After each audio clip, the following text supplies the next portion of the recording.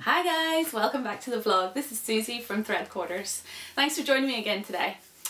So I am doing a bit of a fun one for you today. I've been going through a little bit of a style rut, I suppose, where I'm just not sure what styles suit me nowadays. My body shape has changed, but I'm still wearing the same clothes, and I just know that there's stuff out there that suits me better. But when you're sewing, you don't want to spend all that time and money on potentially ruining fabric, making up something that then ends up not suiting you. So the only way to get around this is to head to the shops. So that's exactly what I did, and I took you guys along for the ride. So if you're interested in seeing my shopping for sewing inspiration trip, then keep watching.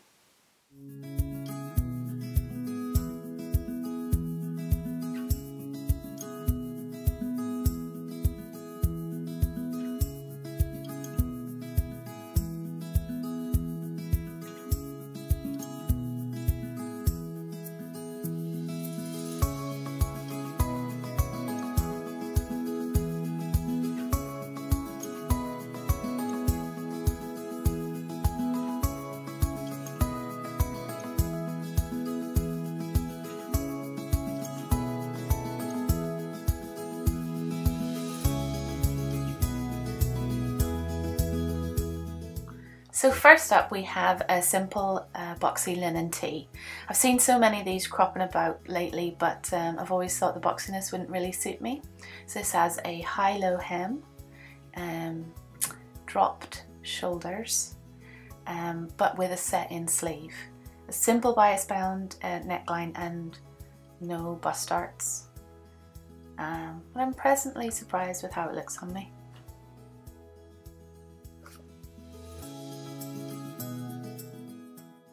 So next on is a sleeveless shirt dress, which you can see here is too big under the arm there. It has no bust darts, so that would fix that problem really. It's also too short-waisted on me. I need a good inch longer there. It's a problem I always have with ready-to-wear dresses actually. It does have pockets, which is great, and I really like the length of this dress. But apart from that, I'm not really feeling it.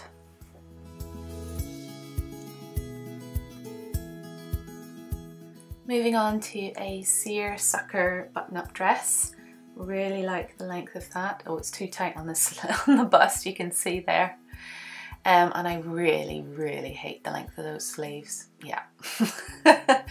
Again, it's too high in the waist for me. Needs to be down a good bit. Love the length, really love that detail in the hem. That's so nice. It has pockets, and this is how I feel in this dress.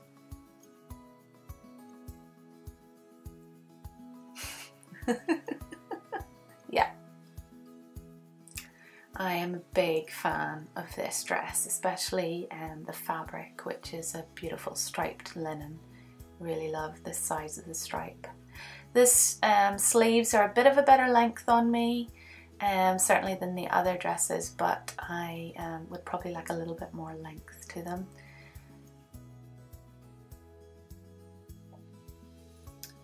Really like that V-neck. I think it's very flattering on me. The waist is better, hits me closer to my natural waist, which is great. Lovely patch pockets on this. And I really love the flared skirt, especially the effect it has on the stripes there. And I love the length of this dress, so lots of good things. And now on to Warehouse. So I tried on another boxy top in here because I really love that embroidered detail. It has a bust dart this time.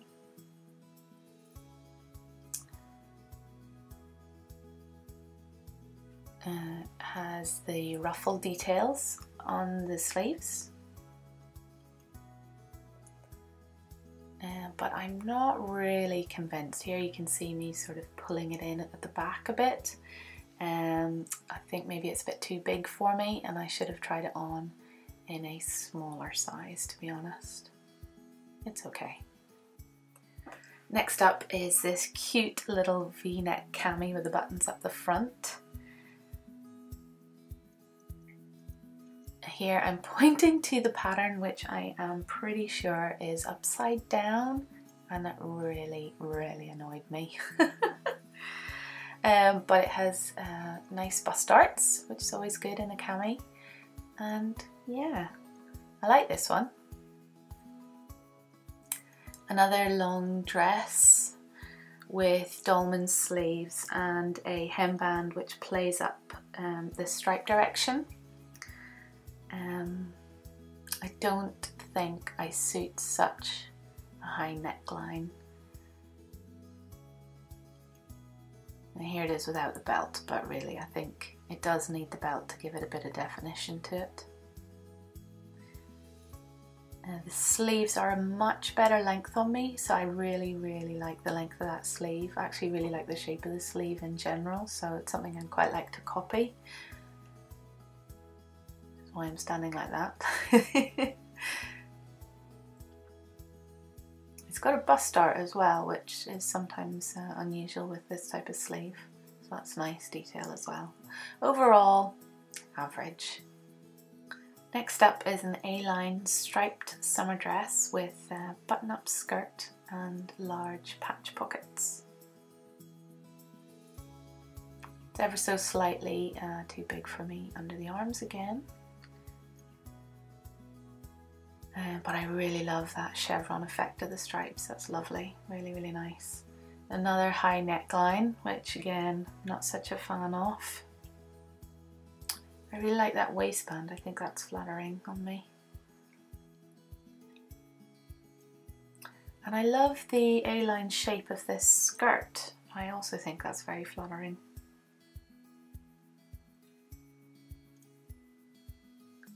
Not sure about the side-on view always. But check out that stripe matching, well done warehouse. I love the pockets, so lots of things to take from this dress.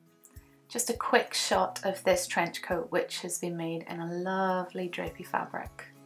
I'd really love to have something like this in my wardrobe.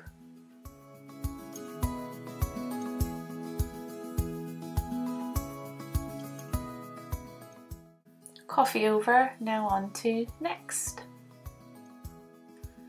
I thought I would try on this drop shoulder linen shirt. Again, it's something I've admired recently, but I haven't been sure whether it suited me or not. I don't really like the lack of sleeves, but I do like it from the front. It's quite nice. These little wrapped, ruffly dresses are everywhere at the moment, and it's something I've really liked, but I haven't thought would suit me. But you can see I was surprised. I loved it, as you can tell from that little shimmy. This particular dress is a little bit too tight on me. I should have gone up a size. But I really love the little detail here of the little hidden button to secure it. So here's a little close-up. You can see on this side there is a little button right on the ruffle. That's the left side if you're wearing it, and then on the other side, the right side, there's the buttonhole, and it's on the actual sort of the seam of the ruffle, and it's so the ruffle hides it, which is just brilliant. So back to the dress, it has the ruffles all the way around the hem and around the neck, which is nice, slightly longer in the back. It's quite short, but I did think it was nice. Again, it's the V-neck, which is flattering on me, I think. I honestly love this dress. I just felt really great in it, and I probably would have bought it if I wasn't on it ready to wear fast. Yeah, I loved it. And on to another stripy linen button-up summer dress. There's a lot of them in the shops at the moment. Lovely patch pockets again in this one, really love that. and the ruffle of the shoulder detail for this, which I didn't think I would suit or really be into, but I liked it. A little too tight there, you can see it's pulling slightly. Look at that, how atrocious is that? It doesn't line up. That would annoy me so much if that was handmade. Yeah. Just showing you the back there, it doesn't line up with my bra strap, you can see that as well. Really, this is me trying to show you what it would be like without the ruffle, but I love the shape, panelled skirt, yeah, really nice. And our final shop today is Zara. So in Zara I tried on this green long line shirt, which I thought was very similar to the Closet Case Patterns Callie. I love that her curved hem detail, really, really nice. Slight difference with this shirt is that it has a dropped shoulder, ever so slightly, very, very slightly, and a set-in sleeve instead. Next up is a bright red top with crazy sleeves. I was sort of thinking, these sleeves are a bit OTT on the hanger, but then when I put it on, I was really feeling it. I really was enjoying wearing them. You can see they're sort of pleated with pleats on top of them. Very strange. Hard to explain. I don't even think I could mimic it. It is a pure red, not the pinkiness that you see here, which reminded me how much I really do suit a bright red. And there's bust darts as well. So there's a few things here that I really liked about it. Now for something I thought would be a huge no-no for me, paper bag waisted trousers. These are actually a size large and they are too big for me, you can see, but I didn't have time to go and get a medium. But at least I can see what the style is like on me. And I am so surprised. I really, really loved these and thought they looked great on me. They've got the pockets there, wide legs, cropped length. The paper bag is pleated, which I think is what I really liked about it. Made me feel really nipped in. It's a cotton sateen with a bit of stretch to it as well, and man, I love the pattern as well on this fabric. It was beautiful. And now we move on to trousers that were too small for me. But I really love this little ruffle detail on the pocket. It's so cute, and I loved the gingham fabric. I want to recreate these exact trousers, but if they would fit me, that would be a lot better. Again, it's a cotton sateen, which gives it a nice bit of stretch, which is important. Yeah, you can see it's pretty tight around the bum. But yeah, it's just a classic trouser, which is something I don't have in my wardrobe. It's not something I ever really thought would suit me. But actually, yeah, I really liked it. Here you can see me seeing what it's like with the t-shirt untucked, and I like that as well. It's pretty good.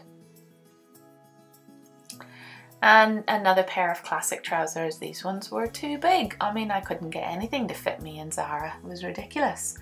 But I liked the pattern, you know, and I just thought it was interesting rather than just a plain, you know, trouser. Having that big bold pattern I thought was really nice. These are too low in the hip. Yeah, I would like them a bit higher rise. But yeah, they were too big for me as well. So that was it, guys. I hope you enjoyed having a little nosy in the dressing room with me, trying on the different styles. I really did try and push my comfort zone in terms of things that I like to wear. Things that I always go to, and things that I always thought didn't suit me. And to be honest, I really had my eyes opened. So it was a really beneficial exercise for me. So let's summarise and see what I learnt. I've written notes, so that's what I'm going to be reading here. So I'm going to move over to the side, put the notes up here for you as well. Different styles that suit me, I have learnt, are a boxy top, V-necks actually seem to be the most flattering neckline for me, so I was really pleased about that. I also really love the A-line skirts. Now I know I am slightly pear-shaped, so that is a classic example, but I just always veered away from skirts. I just felt uncomfortable in them, but I really enjoyed wearing them. So I think it's something that I'd like to branch into. And again, I also like the T-length of a lot of those dresses, which is something, again, that I always thought, it's a bit sort of dowdy, but no, I felt very elegant in them, so that was great. I liked the longer length of sleeves, but that wasn't something I learned really, to be honest. That just confirmed something I already knew. I don't like the short ones. I do like to cover up the tops of my arms. I mean, maybe I should be doing some weight training and making them less bingo wingy, but truth of the matter is I'm not. So for now, I'm covering them up. And wow, I was so in love with that black and white wrap dress from Next. Like, totally in love with that. And I want to make one of those straight away, because I nearly bought that. I think I said that in the notes. I nearly bought that. If I hadn't been on a ready-to-wear ban, that would have been coming home with me, I think, in the larger size. That size was a bit too small. But yeah, it was super flattering, and I was so shocked. I just picked it up because I'd been seeing them everywhere, and I really thought they were so cute on everyone else, and I was like, there's no way this is going to look nice on me. So shocked. Delighted, but yeah, a big surprise. And also another surprise was the off-the-shoulder dress. I also thought that was really quite flattering as well, so that's something that I want to maybe look into a bit more. And the big shock for me, apart from the wrap dress, was that paper bag waisted trouser, or crop trouser, that I tried on in Zara. Oh, I fell in love with it. Again, it was too big. I needed a smaller size.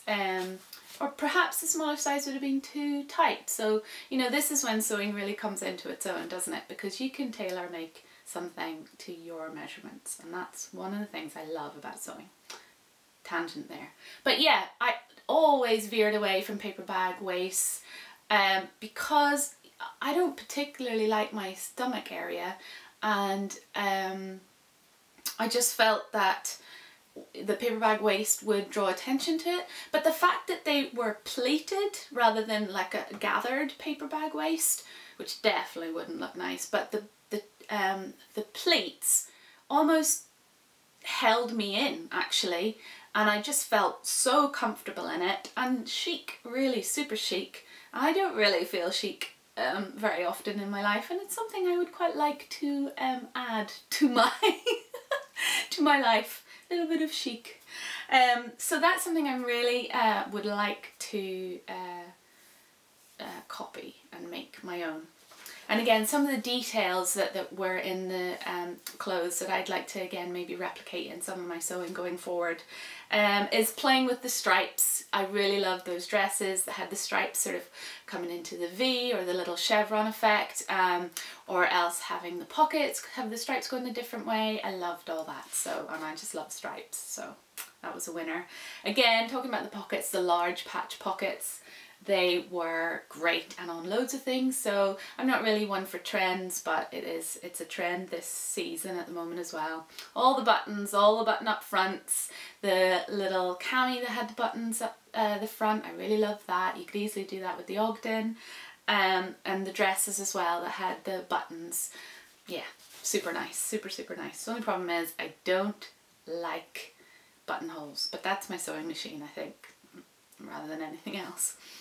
Oh, and the hidden button on the wrap dress, wasn't that just so clever? Such a clever little detail of how to keep it, rather than a little snap or something, that little button and buttonhole. That was a clever idea, definitely going to try and copy that. And how cute were the ruffles on the pockets of those gingham trousers. Oh, this is a request, please, if anyone knows of any stretchy gingham that I could make those trousers, basically copy those Zara trousers. I've tried to look at, obviously I want it UK based. If you know of any, please let me know, because I want to copy that ASAP. Right, on to possible patterns that I will maybe make up in the not near future, because I have a really long sewing list, but you know, I like planning. This is part of the planning. So yes, when I came home from my shopping trip, I couldn't get those paper bag waisted trousers out of my mind, and I went online straight away to try and see if I could find a pattern that would match it, thinking there's no way I'm going to get anything close enough. That all the paper bag waists are going to be gathered, and I don't want gathers. It has to be pleated, and ideally I want them to be with the wider leg. I thought that was very flattering on me as well, and I thought there's no way I'm going to find it. I found it, guys. I found the exact pattern. Couldn't believe it when I saw it. I know this is kind of old news. Everyone was making this late last year, I think, but I just you know thought, oh, that's nice, but brushed past it because I thought paper bag waist, no way, not me. So yeah, I'm going to be making these. Yes, that was the other thing I liked, were the bit of the pleats on the waist as well, like below the waistline. And had to have pockets. So this is McCall 7726. I'll put up a proper picture here so you can see it. And it's just perfect. It basically, view D but then cropped would be the Zara trousers 100%. It's just, I'm actually so excited about this. I cannot wait to make this. And then when I started searching for people that had made this pattern, view B with the tapered legs, which I did not think would suit me, looks so good on so many people. People that have a similar shape to me, that I'm really tempted to do that as well. So watch this space. I'm making some of these trousers for sure. So yeah, really excited about that. And I just, do you know when you just have an idea in your mind and you think, how am I going to recreate that? And then you find the perfect pattern? No, you don't know that? No, because it hardly ever happens. I certainly hardly, this is probably the first time it's happened to me. So I'm super excited about that. So, and then we have the wrap dress, which was my other favourite for the day. And again, I wanted the ruffle all the way along. I wanted to be shortish, but that was the main thing. So I found pretty close match, this one here, Simplicity 8608. I'll put a proper picture up here for you. And it would be view A, but maybe not. I do love the sleeves on view A, but I think I will do, well, probably none of those sleeves. I will probably take the sleeve from view B, but make them narrower and this length. Pretty much so they look like the next the dress from Next. The only concern I have about this pattern is that it's an elasticated waist, and the dress from Next was not. I think there was maybe a dart at the waist, but it was smooth. And that might have been one of the things I liked about it. I really am not a fan of having elastic at my waist. I don't like the feel of it. Like thin elastic at my waist. I'm gonna put a detail in there. Thin elastic at my waist. Yeah, and I also don't think it's very flattering on me having the gathers there. Not, oh, you see, I do contradict myself, but so I don't know about this. I think I will make it up and see how it goes, and maybe even see if I can adapt it so it doesn't have a gathers there. I don't know. We'll see. I need to look into the pattern more, but it's pretty close. I love the ruffles all the way around the neck and along the skirt. Yeah, so I'm excited to do that, and I have some fabric ready for that already, so that will be coming up soon-ish. And then I really loved the navy trench coat that I tried on in the really floaty fabric. I only had a really quick shot of that. I just sort of whipped it on. I'd already left the changing room and then went back and tried it on quickly, and I really liked it. Was again really chic, and I loved it in that light fabric rather than you know, a more substantial coat. And I had picked this pattern up before I tried that coat on. That's maybe why I tried that coat on, actually, because of this pattern that I picked up recently that I would like to make in a lightweight fabric. So it is this one, which might be quite interesting for you to see, 8472, a simplicity one. Now it is a plus size simplicity, but I checked and the smallest size corresponds with my measurements, so it's okay, which is great because I love View B. I just love that collar shoulder detail. I don't even know what you would call it. I just think it's so lovely, just beautiful, really, really cute. It's sort of a nod to a ruffle, but not a full-on ruffle. And I think in a real drapey fabric that with a bit of weight, fabric that has a bit of weight but is drapey, would look so nice. So I'm excited to try and do that as well. When am I going to make all these things?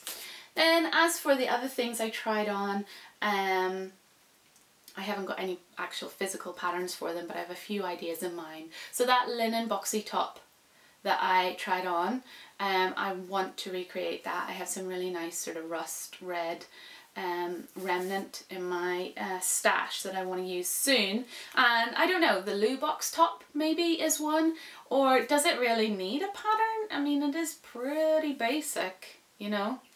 It's the kind of thing you think you could just sort of wing it. I don't know. If you have any suggestions for a box top that you have made and you think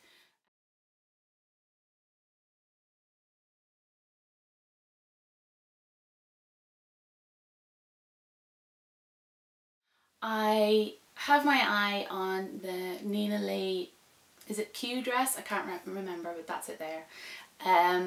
Has the off the shoulder detail that was similar to that dress I tried on, not exactly the same because it had the ruffle all the way to the forward front, but it has the strap detail that covers your bra strap, so that's great.